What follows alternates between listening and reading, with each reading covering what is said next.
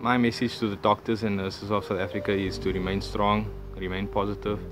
You are the backbone in the fight against this pandemic. To all the workers who are on the front line, our doctors and our nurses, and the others that keep sanitation running and things like that, thank you. All the nurses and doctors, those who are essential as well in our stores, the staff in the stores, the nurses and doctors, man, we cannot thank you enough. We know that this is a great sacrifice and we thank you so much from the bottom of our hearts. I speak on behalf of all South Africans who really mean that. Thank you. Thank you. Thank you. Thank you, doctors.